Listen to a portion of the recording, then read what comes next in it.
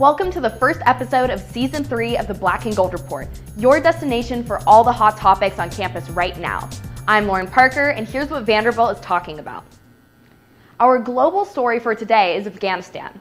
Most students are aware that the U.S. pulled out all American troops out of Afghanistan after a 20-year effort by the U.S. and other Western nations to remodel Afghanistan as a modern democracy. Yet, although U.S. troops had left, some U.S. citizens and U.S. allies were still in Afghanistan. As of a week ago, the U.S. military negotiated a secret arrangement with the Taliban that resulted in members of the militant group escorting clusters of Americans to the gates of the Kabul airport and aboard aircraft in an unprecedented level of tactical coordination. In more local news, the Tennessee Department of Health recently revealed nearly 40% of all COVID-19 cases reported last week were among children ages 0 to 18. As of August 4th, less than half, exactly 42.4% of Tennessee citizens have been vaccinated. In slightly better news, though, Nashville hit a 50% vaccination rate on August 20th. You can see it from all around Nashville. Zeppos and the now famous Zeppos Tower was completed this summer. Here to talk about her experience actually living in Zeppos since its first year of construction is Shery Girgis.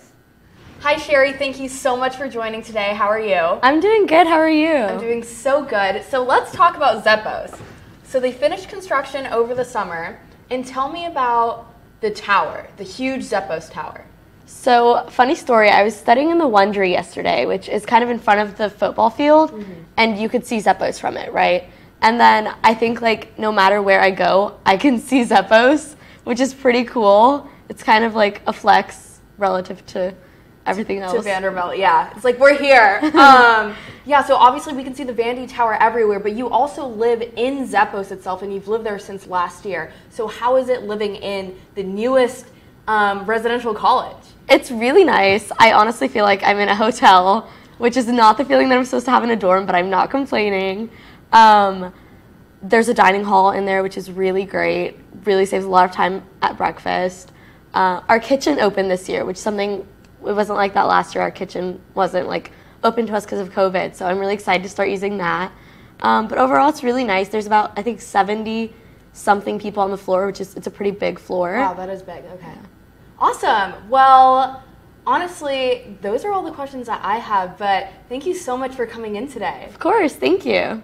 In news on campus, lots of clubs are holding initial interest meetings around campus, so be sure to check out AnchorLink for these cool activities. If you enjoy serving the Vanderbilt community, be sure to apply to join VSG, Vanderbilt Student Government, by September 17th.